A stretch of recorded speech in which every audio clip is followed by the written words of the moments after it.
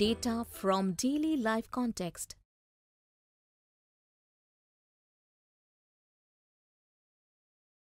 Hey Bubbly, what are you doing in the garden? Bunty, Mummy has prepared this table and given it to me.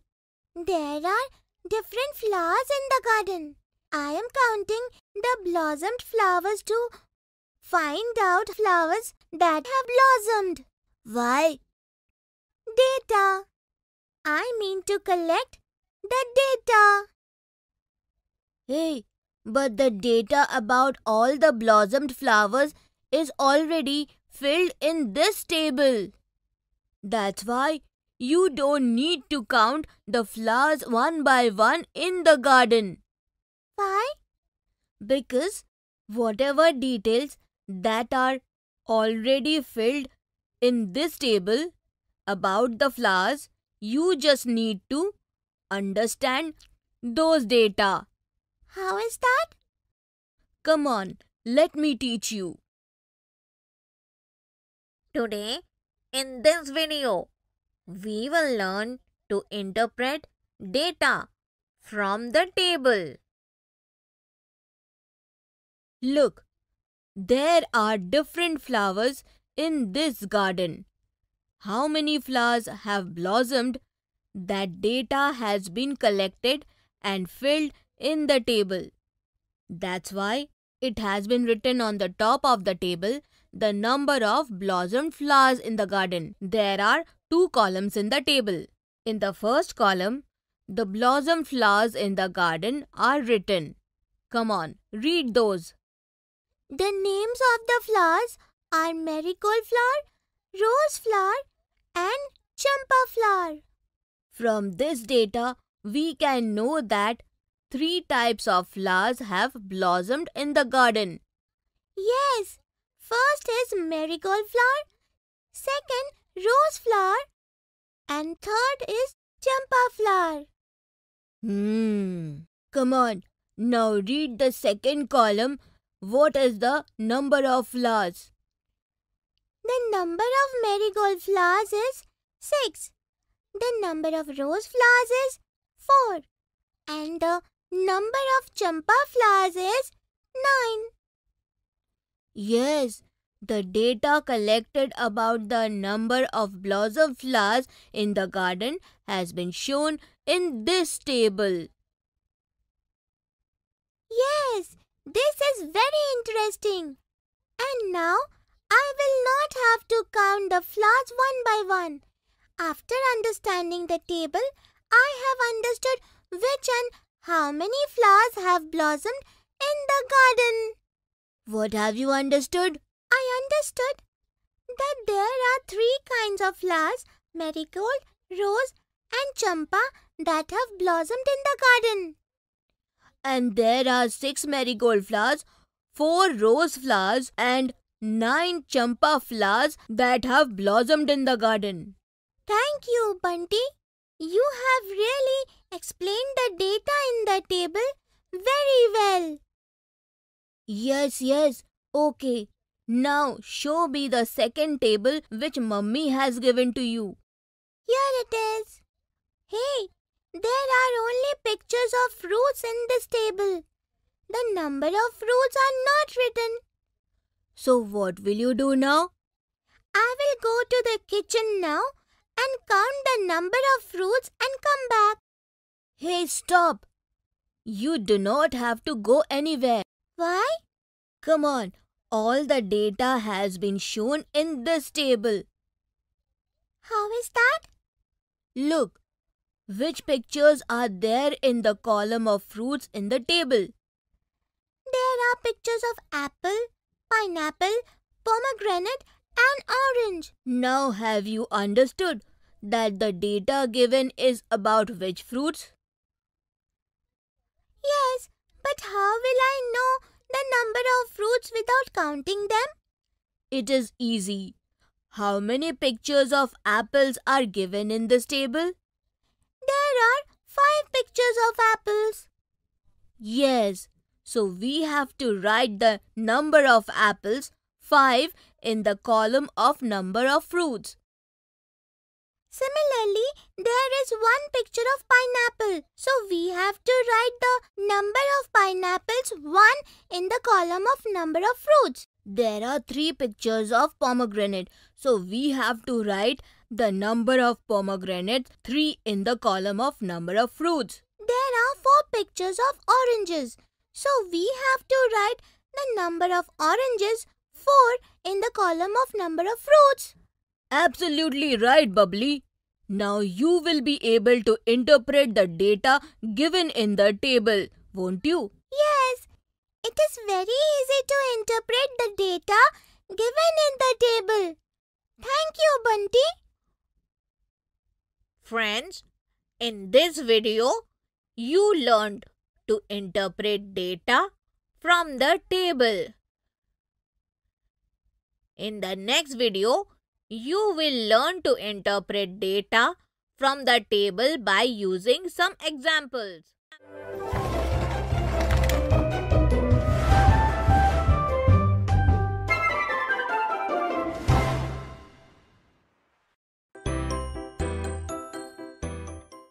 Children, in this video, we will learn how to interpret data from the table using interesting examples. I know how to fill the table. Now I will try to interpret data from the table. The data about utensils we have is given in this table. The data about names of the utensils is given in the first column and the data about the number of utensils is given in the second column of the table. Names of utensils, bowl, dish, glass and spoon are written here. So the data about 4 kinds of utensils is given. Here the number of bowls is 6. The number of dishes are 5. The number of glasses are 6. And the number of spoons are 9. I have interpreted the data about the number of utensils from this table. Now let's see the second example. Come on, now I will fill this table by counting how many and which color plastic flowers are there in this flower vase. Pink flowers, 1, 2. Hey, Bubbly, you don't need to count these flowers. Look, I have filled the data about the flowers which are in the flower vase. Thank you, Bunty. I will interpret the data from this table. Okay. So tell me, how many colored flowers are there in the flower vase? The table has data about flowers of 4 colors. Which colored flowers are there in the flower vase? There are yellow, pink, saffron and red colored flowers in the flower vase. Which color flower is only one in the flower vase? Yellow and red colored flowers are 1 each. How many pink colored flowers are there? There are 2 pink colored flowers. Well done, Bubbly. Thank you. So children, in this video we learned how to interpret data from the table using interesting examples. In the next video, we will learn some interesting facts related to interpreting data from the table.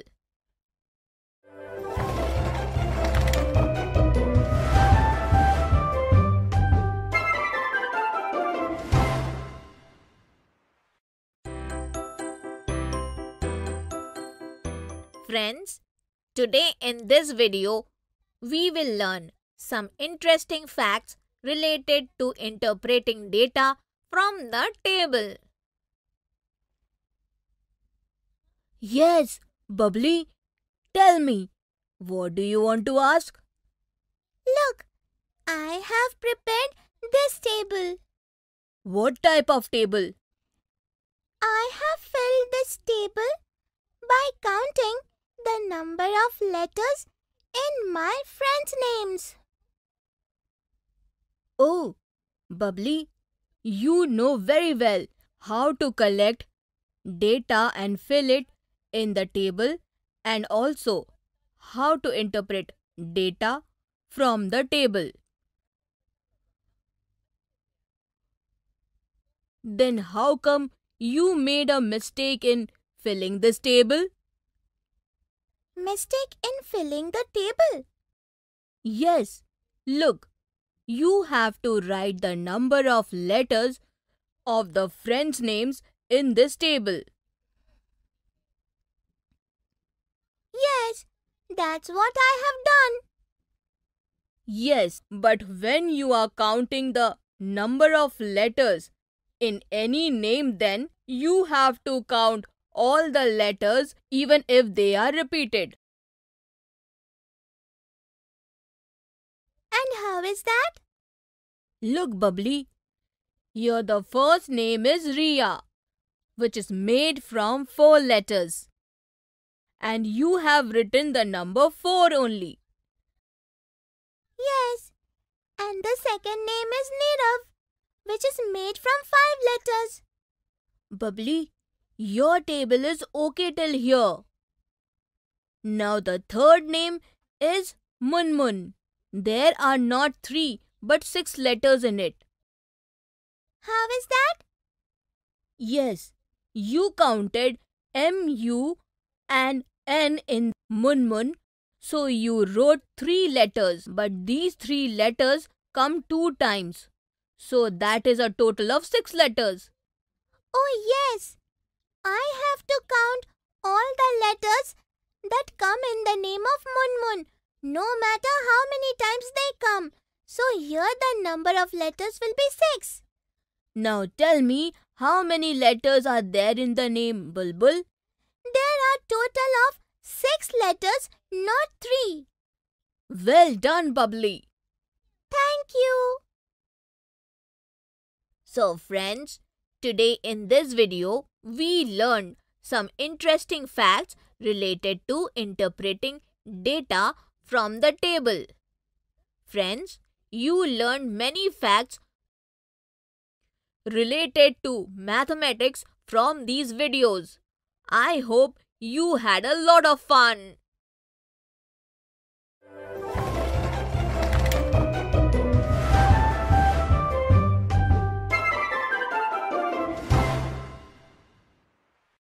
Collect and represent data.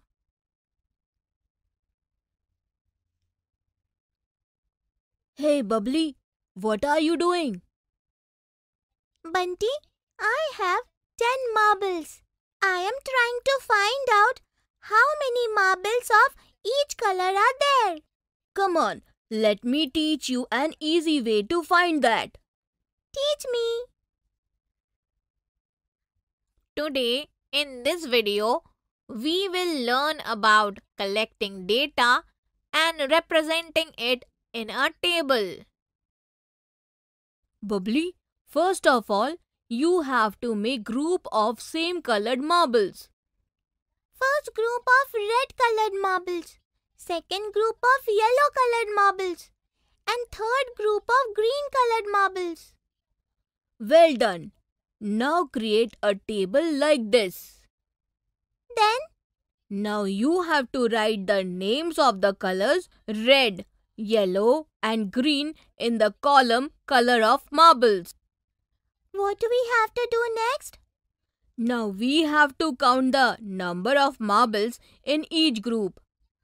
There are 1, 2 and 3 red marbles in the first group. 1 and 2, 2 yellow marbles in the second group. And 1, 2, 3, 4 and 5 green marbles in the third group. Now we have to write these numbers in the table. Yes. Now in the column count of marbles, We will write 3 beside red color, 2 beside yellow color and 5 beside green color. Well done, Bubbly. You represented the data very well. Data? What is that? Making groups of similar objects, counting the number of objects in the group and filling that information in a table is called data. Bunty, this way I can easily know how many erasers, pencils, sharpeners and scales do I have. Yes, let me teach you one more way to collect the data and fill it in the table. Definitely.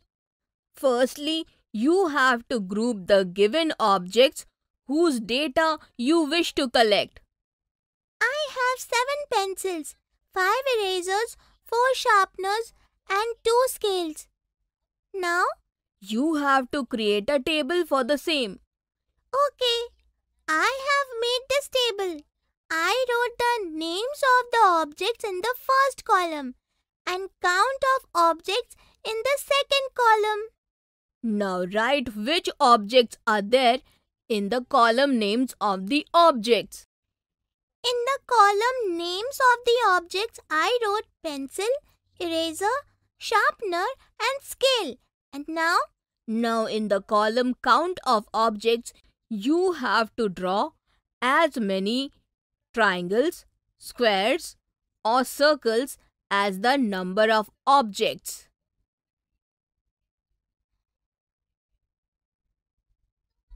so we will draw triangles to fill the table.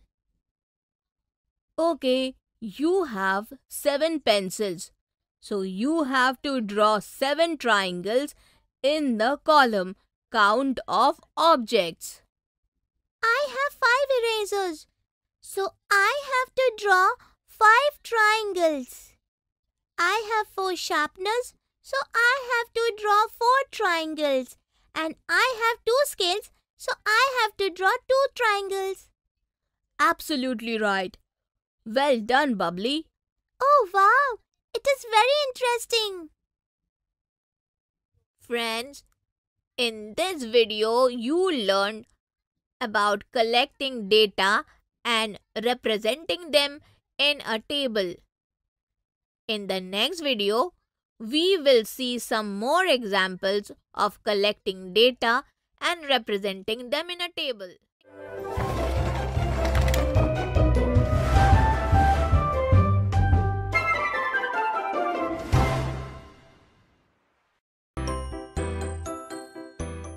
Children, in this video, we will see some more interesting examples of collecting data and representing them in a table. Bunty taught me how to represent data in a table after collecting it. I can easily find out how many types and the counts of the hairpins I have with the help of a table. So first of all, I will make groups of similar hairpins. First group of cloth hairpins. Second group of diamond-studded hairpins. Third group of hairpins with roses and leaves. And fourth group of hairpins with beads. Now I will count the hairpins in each group. I have 6 hairpins made of cloth, 3 diamond-studded hairpins, 4 hairpins with roses and leaves, and 1 big hairpin with beads. Now I will represent all the data by making a table like this. The number of cloth hairpins is 6. The number of diamond-studded hairpins is 3. The number of hairpins with roses and leaves is 4. And the hairpin with beads is 1. Wow! I'm having fun. Come on, now let me find out how many chocolates of which shapes do I have. So first of all, I will group chocolates based on their shapes. First of all, group of circle-shaped chocolates. Second group is star-shaped chocolates. And the third group is of heart-shaped chocolates. Now I will count the chocolates in each group. In the first group, 5 circle-shaped chocolates. In the second group, 4 star-shaped chocolates. And in the third group, there are 3 heart-shaped chocolates. Now I will represent all this data by making a table like this. The number of circle-shaped chocolates is 5. The number of star-shaped chocolate is 4. And the number of heart-shaped chocolate is 3. Wow! By collecting data like this, I can remember so much information easily. Children, today in this video we saw some interesting examples of collecting data and representing it in a table. In the next video we will see some more interesting examples of collecting data and representing them in a table.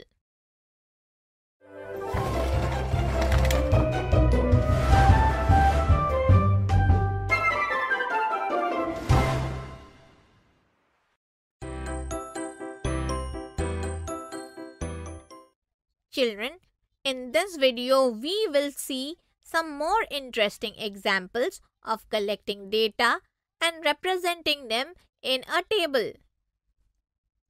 Hey Bubbly, what are you doing? You had taught me how to collect data and represent it in a table. So I am using that method to collect data on how many objects I have and representing it in the form of a table. Show me?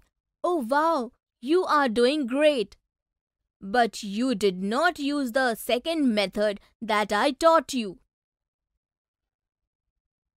Yes, now I will collect data about some more objects and represent it in a different way in the table. I will draw pictures of the objects that I have.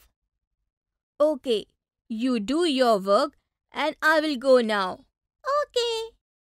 So as we all know that summer season is nearing. So I will collect data about the number of caps, the number of goggles and the number of umbrellas and number of hats that I have. So first of all, I will make groups of similar objects. First group of caps, second group of goggles, third group of umbrellas and the fourth group of hats. Now I will count the objects in each group. I have 4 caps, 3 goggles, 1 umbrella and 4 hats.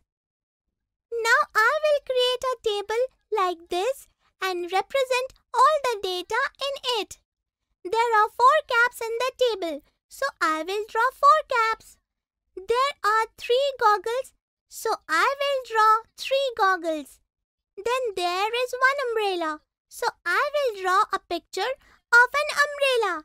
And there are 4 hats, so I will draw 4 hats. Oh wow! It looks good. My birthday is approaching now. So I will collect data about the types and how many balloons I have so I can gift them to all my friends who will be coming to my birthday party. So first of all, I will make groups of similar animal-shaped balloons. First group of dog-shaped balloons. Second group of snake-shaped balloons. Third group of bear-shaped balloons. Fourth group of camel-shaped balloons. And fifth group of monkey-shaped balloons. Now I will count the animals in each group. There are 5 dog-shaped balloons in first group, one snake-shaped balloon in the second group, 2 bear-shaped balloons in the third group, 3 camel-shaped balloons in the fourth group, and 1 monkey-shaped balloon in the fifth group. Now I will make a table like this and represent all the data in it. There are 5 dogs, so 5 circles. 1 snake, so 1 circle. 2 bears are there, so 2 circles. 3 camels are there, so 3 circles. And 1 monkey, so 1 circle. Wow! By representing data like this, I can easily remember so much information. Children, in this video today we saw some more interesting examples of collecting data and representing it in a table. In the next video, we will learn how to interpret data from the given table.